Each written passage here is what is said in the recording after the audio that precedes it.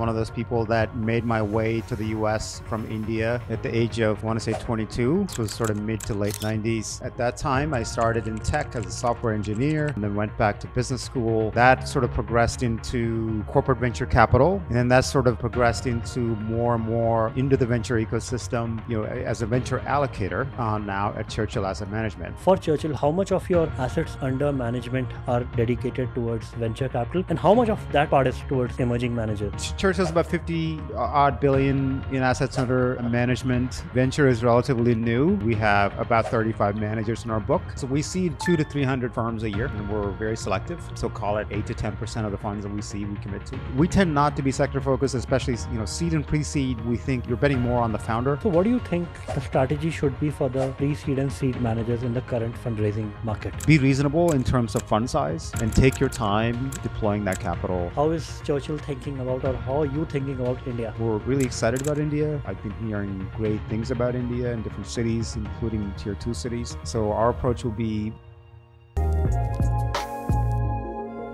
Hi, this is Siddharth Aluwalia. Welcome to the Neon Show. I'm your host and also founder of Neon Fund, a B2B SaaS-focused fund investing in the most enterprise SaaS companies coming out of India, building for the world. I'm super excited to have Raja Doddala on the Neon Show today. He's head of venture capital and growth equity at Churchill Asset Management.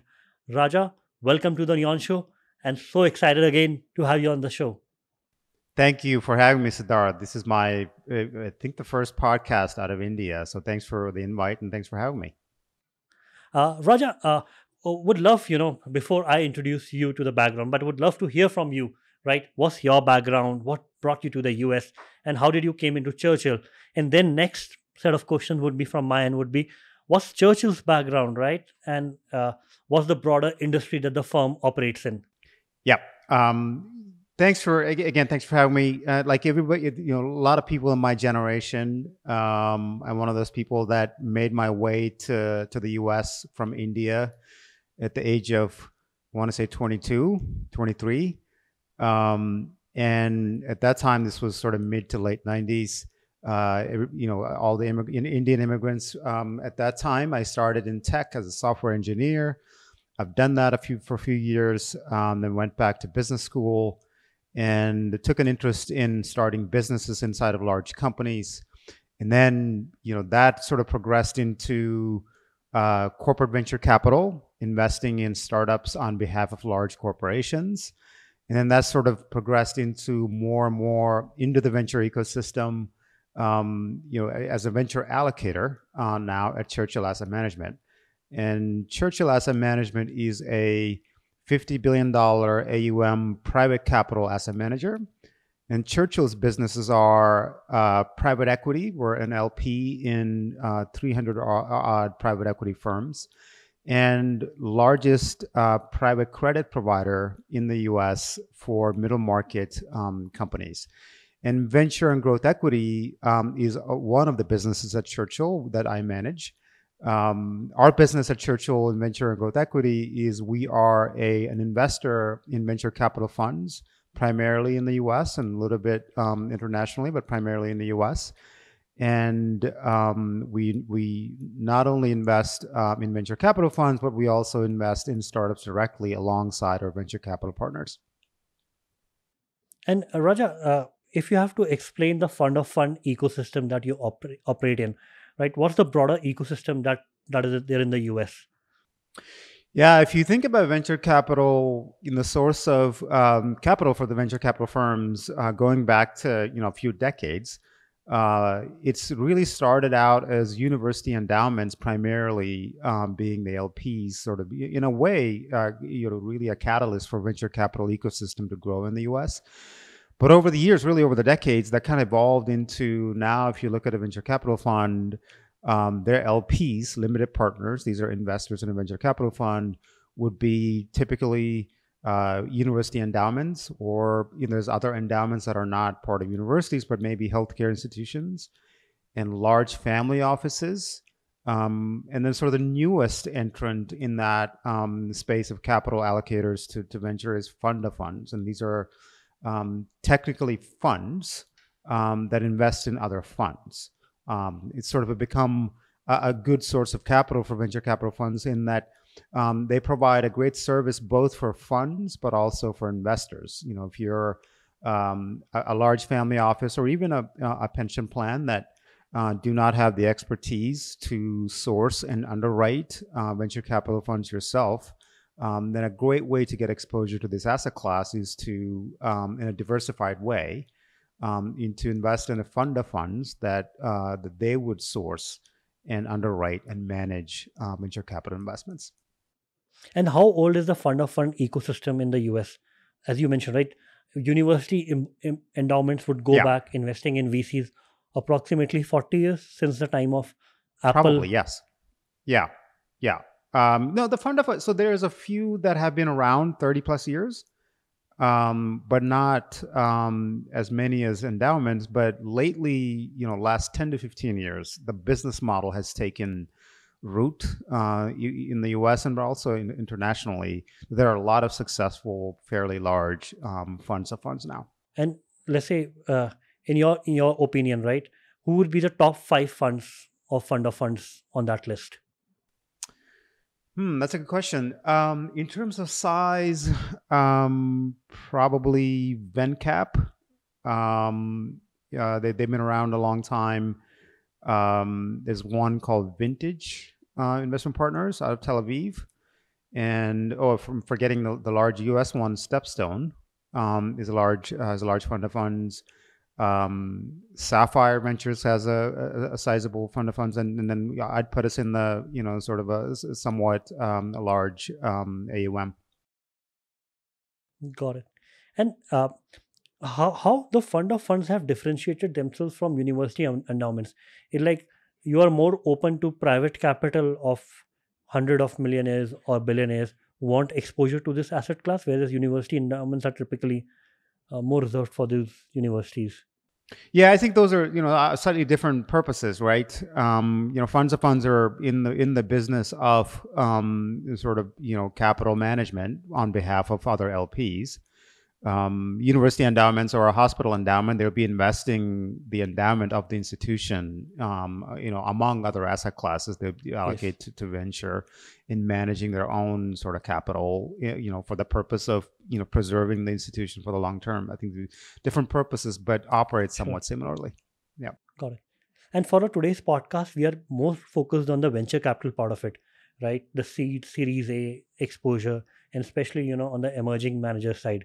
So, what according to Churchill's definition are emerging managers and not emerging managers, and what are the categories of that?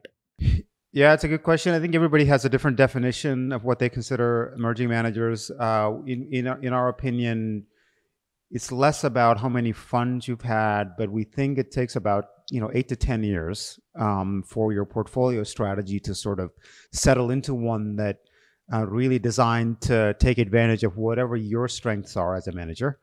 And that happens to be based on the timelines and pace of deployment over the last couple of decades, anywhere from 8 to 10 years and 2 to 3 vintages, assuming a 2 to 3 year deployment pace.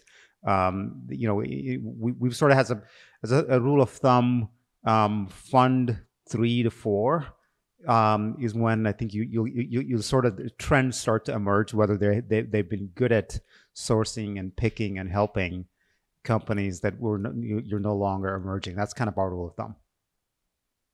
Got it. And for Churchill, how much of your assets under management are dedicated towards venture capital, and how much of that part is towards emerging manager? Yeah, so Churchill's about 50, odd billion in assets under management. Venture is relatively new, so it's not significant. We're not disclosing the exact number, but we have about 35 managers in our book. And it's fairly large in terms of, relatively speaking, in the fund of funds ecosystem, but growing. We're allocating every year. Got it. So out of the 300, you have 35 VC funds, uh, in where you are LPs in, and 270 are mostly sort of the nature of PEs. Yeah, the 280 to 300, that's PE firms, and 35 or so venture firms. Yeah. And if you can share like some of the known names in venture that you are investors in. Yeah, so I think the way we think about venture is we think there's two or three different products inside of venture, with sort of different risk profiles and different holding periods, and obviously the returns and risk. So seed and pre-seed we think is one product, and Series A through D, which usually used to be classic venture capital, and then growth and sort of all the way to the IPO. That's sort of a third asset class we think. The way our approach to investing in venture is we primarily have stuck to the first two, seed and pre-seed, and then sort of one set of managers, and then Series A through D is another set. So for Series A through D, we're somewhat concentrated, 8 to 10 firms. These are sort of platforms, well-known Sandhill Road firms, the usual suspects, and that's sort of Series A through D. And for seed and pre-seed, we've taken the approach of we think smaller managers are better suited to invest in seed and pre-seed. We have a long tail of 25 to ish firms in that, and most of those we've added in the last sort of 3 years. When I say small, we think anywhere from 25 to 125 million. That's sort of the range we think is best suited for pre-seed and seed. Got it. So the current strategy is just for the audience, repeating it. You have 25 firms which are pre-seed and seed, where the fund sizes are from 25 million to 125 million, and then you have 8 to 10 funds which are Series A funds, which are typically called now growth Correct. funds. Yeah. And Well, they're not. I wouldn't say they're growth. I don't want to confuse sort of the classic growth firms like Code Two and et cetera. So we're more venture firms that are multi-stage. So Series A through. I think first the entry point primarily is Series A. understood, understood. And these are funds which are more than 125 million in size and maybe go up to Yeah, a couple of billion. they'll be yeah. So sort of 500 to 2 to 3 billion is the range of those. I mean, there are some that are much larger than that, that are not quite a good fit for us. For Series A through D, we sort of stuck to sort of 500 to 2 to 3 billion is the range. Then we also layer in additional capital directly into startups, alongside our funds. These are post product market fit, sort of the cusp of scaling. Sometimes Series A, a lot of times Series B and C. Got it. So let's say a traditional, let's say $100 million family office, uh, which has to dedicate to a few fund of funds. How would they differentiate Churchill among the stepstones of the world? Yeah, so we have yet to take third party capital. We're currently investing our own capital. Source of our for this strategy, the source of our capital is our nonprofit parent, called TIAA. Founded 100 years ago by Andrew Carnegie, dedicated to financial wellness of educators and healthcare professionals that kind of work in nonprofits. But in terms of with any fund of funds, I think that if you're an LP allocating to venture as part of your overall asset base, I think the thing to remember that's different about venture from either even private equity is that there's a lot of dispersion between the performance of top quartile and bottom quartile. Not so much dispersion in private equity, but in venture. So the most important thing to look for when you're selecting a manager, a fund of funds manager, as an LP, a family office, is do they have demonstrated access to top quartile, top decile managers, and consistently, and are they able to get the allocation, the amount of allocation that they would need to make their portfolio math work? And do they have access to co-investments alongside the funds? And the co-investments is a great way, sort of de-risked companies later on in the life cycle, is a great way to not only shorten the J curve a little bit, but also maybe a higher return, because a lot of the times co-investments tend to be lower in terms of fee burden. So those are the two aspects that I would look for if I'm a family office. Do they have access to top firms? Are they able to get enough allocation? And are they able to access co-investments? Those are the three things that I would look for. And is getting in access to the, let's say, A16s of the world, is it tough, or light speed of the world? Is it tough in the Yeah, LP I world? mean, usually the top decile, top quartile, because I don't know the returns of those two firms you mentioned. But if you're a top quartile manager consistently, typically oversubscribed, and it's difficult to get access, and especially enough of a chunk of that fund. Yeah, and let's say VCs, demonstrate their value to entrepreneurs by providing go to market, by providing portfolio management teams. How do LPs or fund of funds provide their differentiation when competing for the top decile VC funds? Yeah, it's a really interesting question. I think I'd put it in a couple of different ways.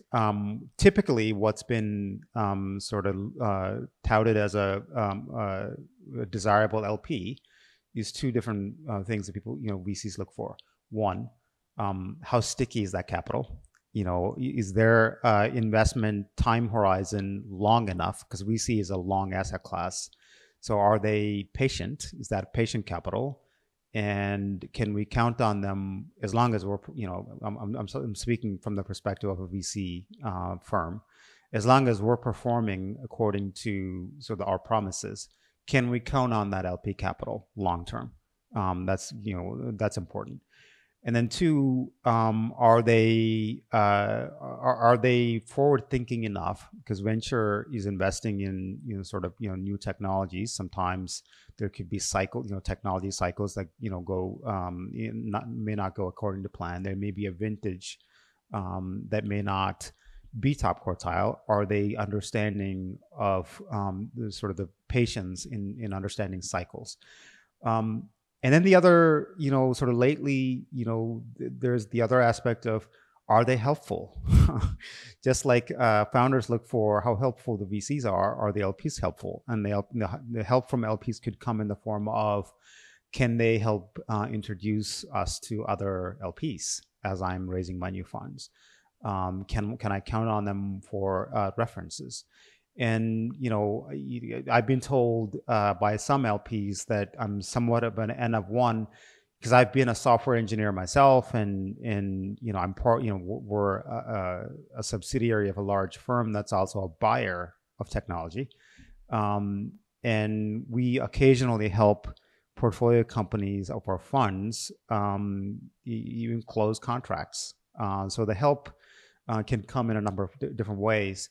But yes, I think it's an important question that's being asked these days. What can you bring to the table besides capital? And what's your strategy and check size when you're operating in pre-seed and seed, and when you're operating in A and Bs? Yeah, that's a good question. So for sort of the multi-stage firms, they tend to be large. So that's sort of I don't want to give you the exact number, but let me go back to seed and pre-seed first, and then come back to the A. For seed and pre-seed, the way we think about it is anywhere from 5 to 15% of the fund size is sort of what we look for in terms of a check size, depending on our familiarity with the manager or experience with the manager and their track record. And for Series A and B, that would be a rather large check. So we wouldn't write that large of a check, but it's a sizable, much larger than a check that we would write into a Sure. seed or a pre-seed manager. And let's say for putting money in 25 pre-seed and seed funds, how many funds you would have evaluated seriously? Yeah, good question. So we seed 200 to 300 firms a year, and we're very selective. So call it 8 to 10% of the funds that we see we commit to. And what's the process like? How many months or years you like to evaluate them? What Definitely not. typically meets your Yeah, definitely investment not criteria? years. Definitely not years. So we're somewhat clear about what we look for, and we have a fairly, I sort of call it an open book test. We don't want to make it an opaque sort of black box kind of a process. We have a sort of well documented questions that we look for, we look for answers to. We openly share that with our managers, and usually if your data room is well organized, we're able to get most of it from the data room. And then we also, check a lot of references. We want to, see what your reputation is in the market, both from collaborating with other firms, but also what the experience will be for a founder to work with you. And if your data room does not have all the information, then we'll get on the phone with you, and then we typically spend a lot of time with you in person. We're one of those people that are somewhat old school. We like to see you where you work, and your team and the team dynamic. And we really get to know you as people, especially seed and pre-seed managers. You're underwriting as much as the track record, but also you as people. We're forecasting how you'll behave for the next 10 to, in a lot of cases, 20 plus years.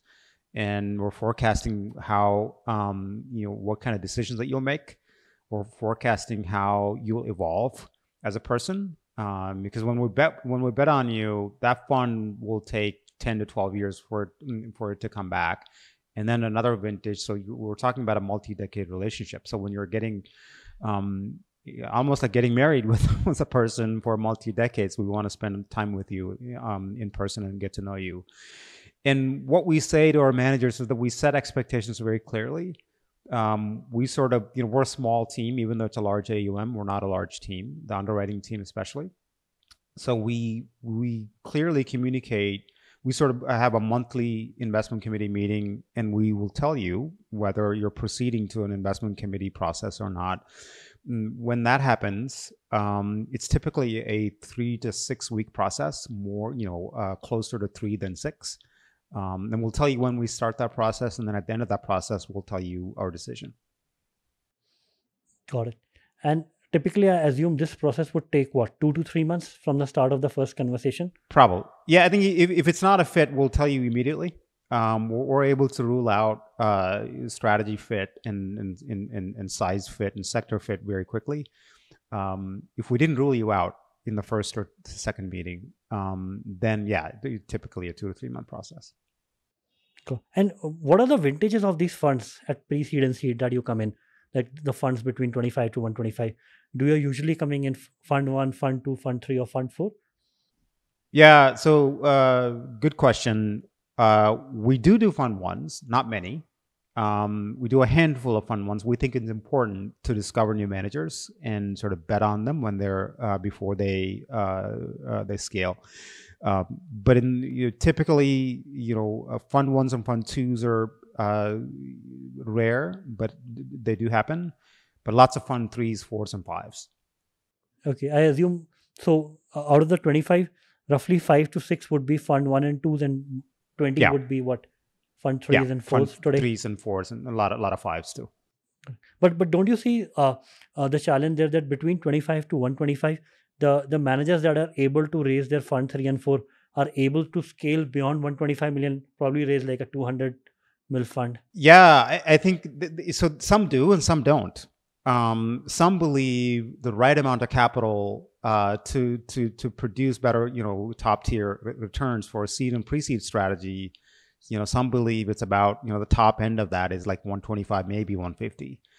And if you quote scale beyond that size, you likely won't be part of our portfolio anymore. We think, especially seed and pre-seed is sort of a boutique business, and we don't think it should scale to hundreds of millions of dollars. So if you end up one of those people that would do that, we typically would opt out. Got it. And following this strategy, right, between 25 to 125 million, the pre-seed and seed, what have been your geographical focus? I'm not even asking about the country focus, but if by country you have to split by cities, what would they be? Yeah, that's a good question. So in the US, California still is the epicenter of the venture ecosystem. In our portfolio, we're in the US. So we're about 90% US, 10% Israel. And in the US, predominantly, probably 70% California. Even in California, out of the 70% that we have in California, probably 70% in the Bay Area, and maybe 30% in LA, an increasingly growing ecosystem. And then New York is probably 20 to 25%, and again, a growing ecosystem, and then a handful that are in different cities. And it's very important to maintain. It's very important to maintain that and follow the trends as to where the best companies are getting founded and funded. And why do you think the ratio is such right today? Yeah. Is it because the number of unicorns or the number of exits in these areas? It's a network. It's really a network effects sort of ecosystem. It's the large companies. Think about Meta and Google and the Stanford and Berkeley. It's a big sort of reinforcing ecosystem of advice and capital and talent and universities and VC firms. So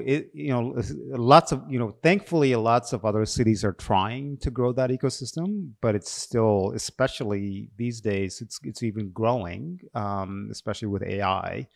It seems to be that the San Francisco Bay Area seems to be the epicenter of all the AI, work that's happening.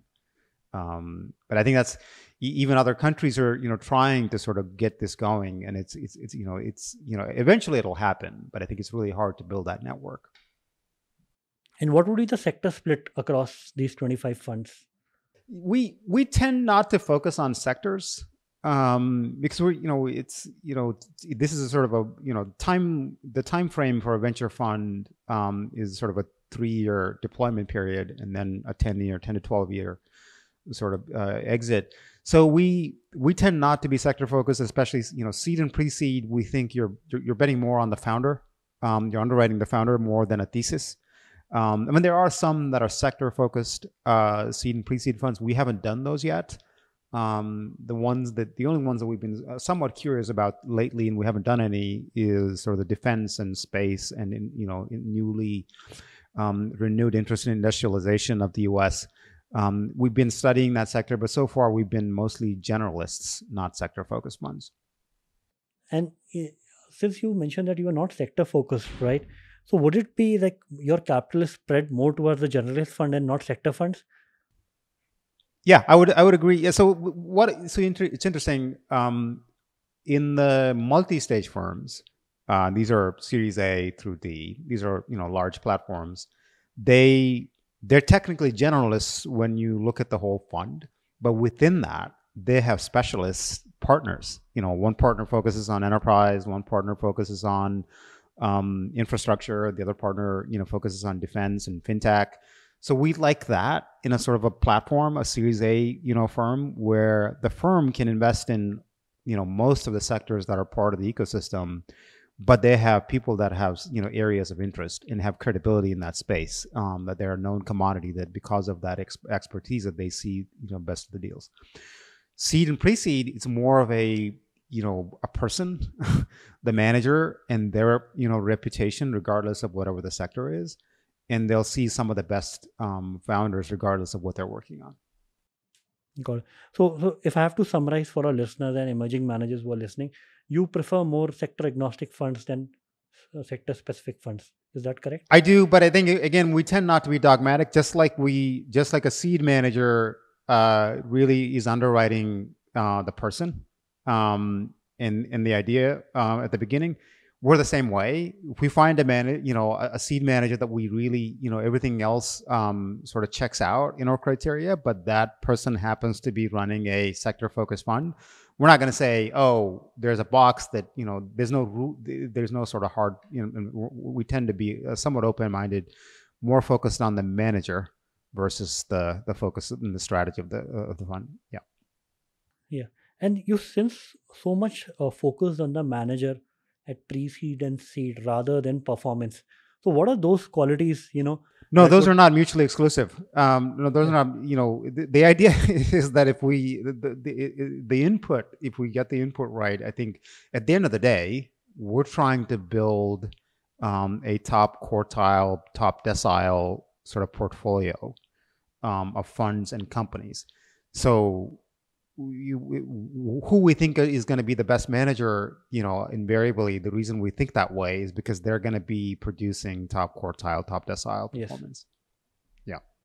And let's say if you have to put some metrics to the performance, what would those metrics be for somebody in Yeah. this pre-seed and seed fund 3 and 4? Yeah. So let's say you're a seed and pre-seed manager, and this is your fund one. So there's not a whole lot of metrics in a fund format. But what we don't do is we don't invest in managers in fund one if they had no investing experience whatsoever. If this is the first time they're writing a check, that would never even pass the first email through us. So in that case, what we'd look for is typically people had a long either angel track record, writing small checks into companies.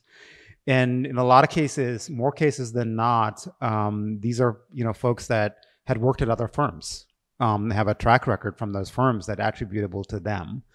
It just so happens that they're branching out and starting their own firms. So that's always useful. So without either one of those, we wouldn't invest in a first-time fund. Now, if you're a fund two, even though it hasn't completely been resolved, you still have fund one. We can see what kind of companies that you underwrote, and we can see graduation rates, which are really important. If you're a seed manager, what's been the graduation rate to Series A? If you're a pre-seed manager, what's been the graduation rate to seed? And who's in those syndicates? Who's marking you up? And are they quality investors? And what are the business metrics of underlying companies? Have they been progressing at a pace that's reasonable? And those are different ways you can underwrite without a 3 to 4 fund track record. And in terms of funds with established track record, let's say you're fund 3, fund 4, now you've had a few years, maybe a decade, 12, 13 years, then the classic metrics that we care about, there's not one that's more important than the other. So the three things that we look at is the IRR. IRR is important in that the purpose of the IRR is if you're an asset manager that's allocating to multiple assets, then you have expectations for what the IRR is. IRR is a great way to compare one portfolio to the other, one asset class to the other. Are you getting enough of a premium commensurate with the risk? That's the function of the IRR. And also the time period.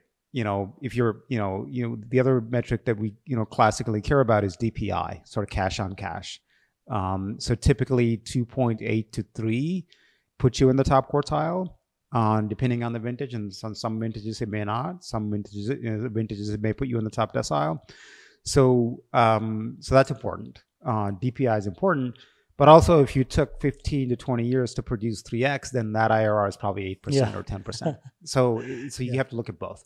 And then if you haven't had any exits yet and there's not a lot of liquidity, then the TVPI. So it's the unrealized, both realized and unrealized. And we also look at the quality of those markups. If they're unrealized, are they paper mark? For example, I think 60% of the unicorns that were marked up in 2021, 2022 are probably not going to ever realize their markups. And so what is the quality of those markups? And what are the fundamentals of the business? So it's not like one metric, but it's a combination of different metrics. Got it.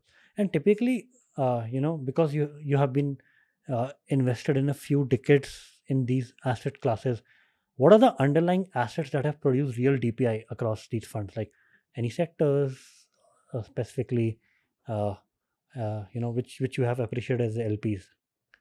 Has it been consumer? Has it been enterprise tech?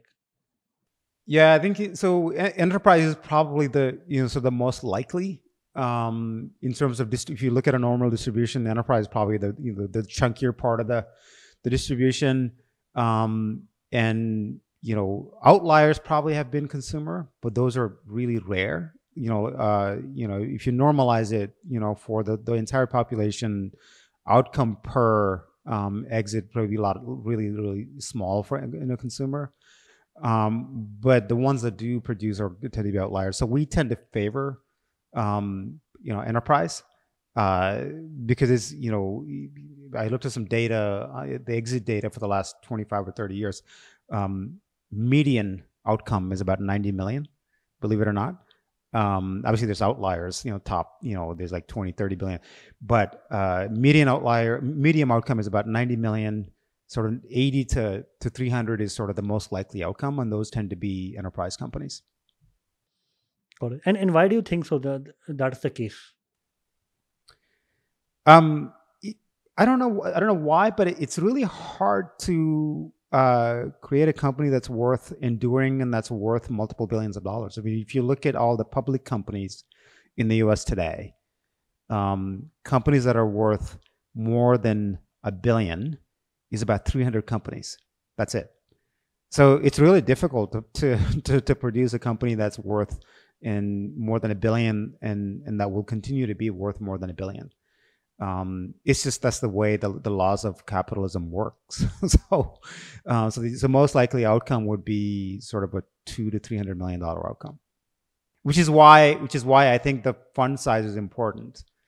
So if you have $1 billion, I don't know, if you have a $500 million seed fund to do a 3x net, so that means you have to produce $2 to $3 billion worth of total outcomes, which is very difficult to do. Yes. Which means that even at the best case scenario is at the end of your ownership cycle, you are holding 10% in across each of your winners. Your winners need to be combined 20-30 billion dollars in size, which is unrealistic. And that's very unlikely to do. So that's why if you're a $50 million seed fund, to do a 3x, you have to produce a total of maybe 220 million in total outcomes. There's a number of ways to do that, and they have a lot more optionality in their outcomes than a large fund. And what are the number of portfolio companies that you have preferred in your pre-seed and seed funds per fund? Yeah, I think there's not one way to do that. I think we've thought about that a lot. Some say they prefer lots of shots at goal, where they'll have 60, 70, 80 companies, and they have very little, if anything, in the form of reserves for a follow-on. Some have a completely opposite approach, where they'll do 12 companies, and they're super high conviction bets and high ownership. Risky, but also if that is their strategy and they're able to produce the returns based on that strategy, and they're able to get ownership in great companies, that can work too. But the most common we see is sort of 20 to 30 companies, maybe 40, and 30 to 40% reserves, follow-ons for pro rata. That's the most common thing that we see. But what we tend to do is when we think a manager and their values and their sort of judgment and their reputation sort of checks out, we tend to be open-minded and be tolerant of different strategies inside of a fund. And in your portfolio, you are saying that in your pre-seed and seed, most of the funds would have between, let's say, on an average, 30 to 40 companies? Yeah, 25 to 40 is the most common size we see. Yeah. And if you have to compare your set of pre-seed and seed managers, what differentiates the top from the rest? Yeah, I think it's the age-old question. But at the end of the day, what is your unique? I don't want to be corny, but what is your superpower? Are you someone who's well respected in a narrow field of data and open source? I'm just going to pick, picking that as an example. You're well known in that community, and you're likely to see not all, but most of the great projects and pre-seed companies in that area.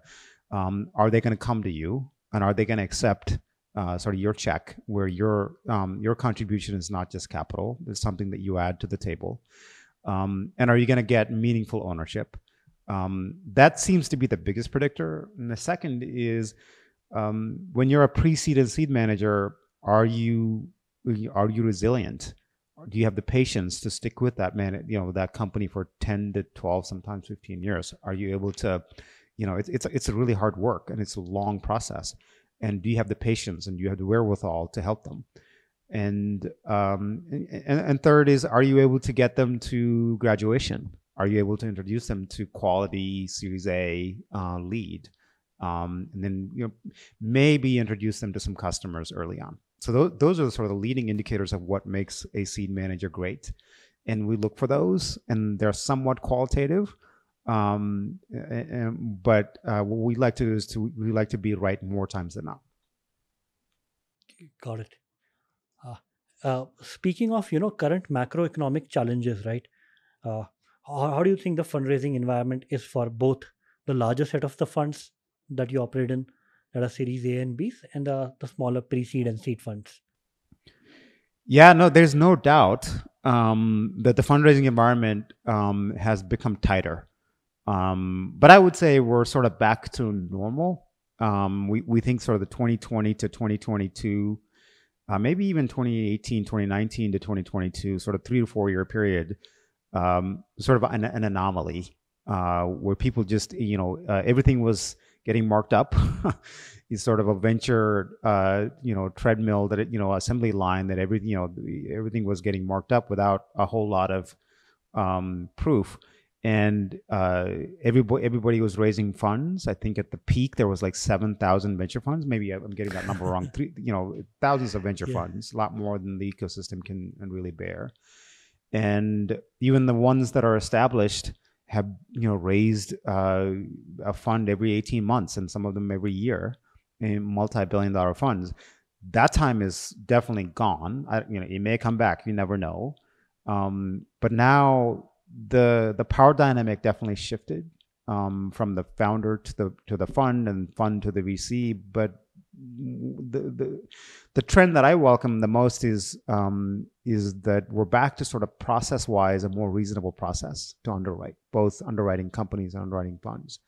And I've been hearing anecdotally, I don't have the data in front of me, but the graduation rate from Fund 1 to Fund 2 apparently is at the lowest. And Fund 2 to 4 is even lowest, which I think is healthy. I think we're normalizing back to sort of normal. As an allocator to VC, we think that this is a great time to allocate because of sort of more reasonableness in terms of process and timelines and fund sizes. But even the larger firms have been, I wouldn't say they're having a tougher time, but definitely not as easy as it was in like 21 and 22. So what do you think, the strategy should be for the pre-seed and seed managers in the current fundraising market?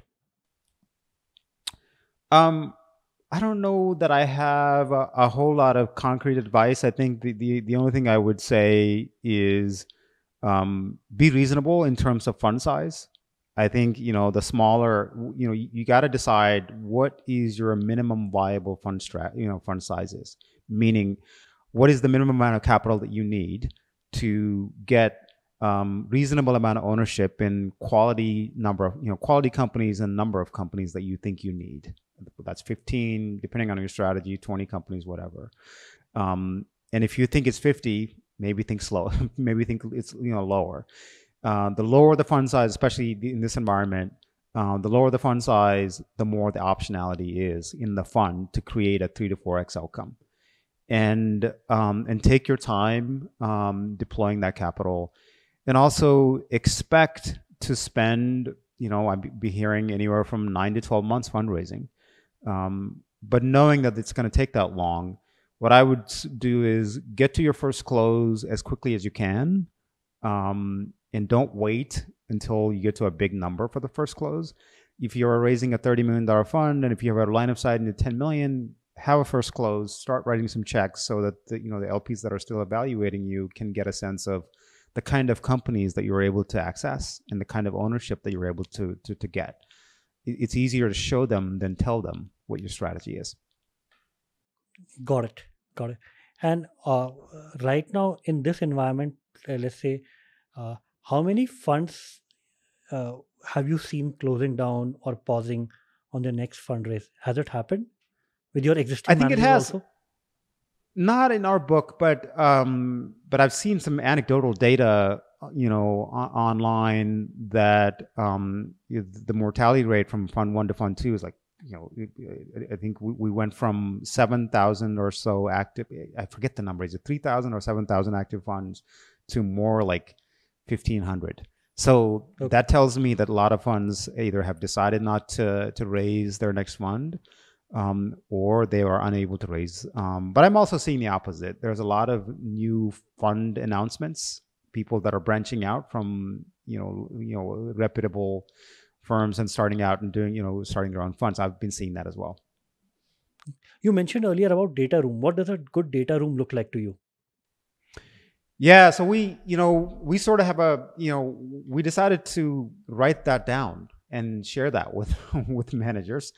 A good data room, depending on how many funds you have, will have clear. First thing that we look for when we get invited into a data room or we get introduced to a manager, what are the top line return numbers? Your IRR, your number of companies, the fund size, vintage, number of companies in the fund, current realized and unrealized value, net of fees. A lot of people don't break that out, which is really annoying. That's usually a bad sign when you have gross IRR and gross TVPI versus net. Make it very, very easy to find those, because a lot of LPs, especially LPs like us, we're trying to target top quartile. If you have a track record, then if we're not able to determine whether you're top quartile or not, or it's very difficult to get that from your data room, then your first contact with an LP is an unpleasant one. So I would make sure you have that. And then once you pass through that gate, what we like to see is the quality of the portfolios. That means, what are the companies underneath in the portfolio, and how are they doing? Their financials, are they making progress? What are the customer concentration? And then pipeline of your businesses, and if they're close to profitability, what is the runway to profitability? And who are in the syndicates? Who are the co-investors? And who are the references? So it's not rocket science, but I think the easier you make it to find this information, the quicker and easier your underwriting process will be. Got it. Got it. And any common mistakes that you have seen the pre-seed and seed funds make in their data rooms that you would like to highlight? Yeah, the most common one, one of my pet peeves is make it really hard to find your top line performance, where we have to put it in Excel and calculate it. That would really create a bad impression. And gross versus net. Gross is meaningless to LPs. You have to have net of fees, and also what are your fund drivers? A lot of times it's not obvious. What are you have 25 companies in a fund. What are the 5 or 10 that are really driving your markup, your IRR, your TVPI? Make it super easy to find that. A lot of times they make it really hard to find that. Got it. And now to the most exciting part of a conversation. How is Churchill thinking about, or how are you thinking about India? Yeah, so India is the way we think about geographies is we like to really do the work, show up on the ground, understand the ecosystem, understand the managers, and understand the syndicates and the exit environment and the founder quality. And just like we were very deliberate in the U.S. about geographical concentration, like 70% California, versus 25% New York. What are those sort of dynamics in that ecosystem? So there's a lot of things that we sort of need to understand before we go into a market. We haven't done that work in India yet, but India, obviously, I have, it's near to my heart. It's a place of my birth, and India is ascendant. On a world stage, tech has always been a strength of India, but it was sort of transitioning slowly from services based sort of economy into more innovation. I've been hearing great things about India in different cities, including tier 2 cities. So our approach will be, we're really excited about India, but we definitely need to show up and get to know people and get to know the ecosystem before we invest. Got it. So I can think is, maybe you'll cut your first check in 2030. You're 6 years away. No. It'll be sooner than that. Usually takes about a year for us to get to know an ecosystem. So we hope to do that work soon. And I think one thing that I'm trying to learn about India is the liquidity. The story, again, this is probably an unfair story because it's sort of very anecdotal. is lots of great companies. Liquidity has been slower in the Indian ecosystem. I think that's in the process of changing. But that's one area that I'd like to learn more about. Yeah. So would you follow your same strategy as in the US, in venture, that pick up approximately 25 managers between 25 to 125 million, and then pick up 10 managers on the growth stage in India? No, I don't know that Like, we would replicate. So we don't. So we think of geography as a variable in our overall ecosystem. We wouldn't replicate the same portfolio approach in an ecosystem on its own. So we would sort of think about what weight in the portfolio does India sort of deserve based on our current strategy, and within that, maybe we think about seed versus growth, but we wouldn't have the same numbers. So the proportion of India in the overall portfolio will sort of grow over time. I think we'll probably start with a couple of managers, and then we'll get to know the ecosystem, and then we'll gradually increase that. That's kind of based on how it's going. In other geographies that we entered, that's kind of how it will go. and let's say if somebody has to think about your what strategy in your would be going to be in India. Like, what was your strategy in Israel when you opened up in Israel? Was it pre-seed, seed versus growth? How much were the fund sizes that you backed, and how Yeah, many funds did you back? we sort of stuck to smaller fund sizes, and we had both with seed and sort of Series A. So it's pre-seed through Series A is kind of what we did. We weren't very deliberate about the stage focus, more about the people. Again, we go back to underwriting people versus the strategy. So we underwrote Yeah, people that we thought were simpatico with the way we think about investing, and we invested in those. And again, who are they? What are their strengths? What is their superpower? Is the fund strategy aligned with their superpower? We haven't bet any emerging managers there. These are established managers. Have they had a great track record? got it. So these are managers, and how many managers would you have backed in Israel? We have 4. Okay, and I assume all of these managers would then be in their 8th to 10th year when you back them. Yeah, some longer. Yeah. Got it. So I think if you are entering a new market, I would say that can be a proxy strategy. For example, for India I also. don't know. I'd be open minded about that. So I wouldn't know what the strategy is until you sort of learn the ecosystem. But that's a generally on a risk adjusted basis, a thoughtful approach. But I wouldn't rule out earlier. I mean, it's every geography is different.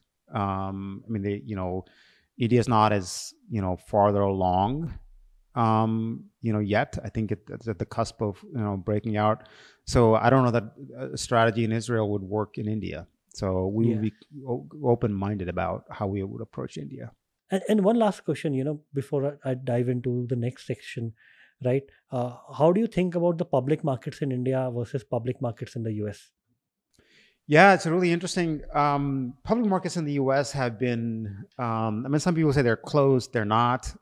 It's just the criteria for what a successful IPO candidate has been changing and moving around. So we've sort of had probably the longest period of lack of liquidity Drought. for privates in the U.S. But I've been lately hearing the opposite in India. That if you have a software company that's $50 to $100 million in ARR and growing at a healthy clip and on the way to profitability, I saw a tweet the other day that From said, Gokul well, Rajaram. India, yeah, Gokul. So we know Gokul well, and he thinks it may be a better place to. One question I would have, again, I don't know this. I need to learn. Is that what is the situation in terms of like repatriation of capital? Your returns back. So that may be a question that we need to learn. But it's an interesting thought from Gokul that India might be a better place for software IPOs than the US. Got it. And on your personal side, right? You are interested in, I think, cycling, running. I What am keeps you? not running, not running. I've had I used to run, then I've had a bit of a cycling accident a few years ago, and from then I stopped running. I strictly just cycling is my my sport. Right. Any form of cycling that you like specifically? Yeah, I used to do road and mountain, biking, and lately it's more road than anything else. But recently I've got a new gravel bike. That's sort of a new trend here in the U.S. and Europe, and it's tend to be a lot more fun, a lot safer because you're not out in the on the roads in traffic. So I've been doing more gravel lately, but historically been more road cycling. Awesome. Thank you so much, Raja. It's been an amazing conversation today. I learned a lot, and I hope my listeners learned a lot, right? Thank you so much for the amazing insights, sharing your journey, sharing Churchill's journey, and especially your thoughts on, what are you looking for in emerging managers. Well, first of all, thanks for reaching out and inviting me on the podcast. And I've been impressed with sort of the roster of guests. And what I liked about your podcast is that you have your interests are wide and really thought provoking conversations. From people in investing, people in government, and in the broader economy. So I've learned a lot from your podcast as well. Thank you so much again for being on the Neon Show. Thank you.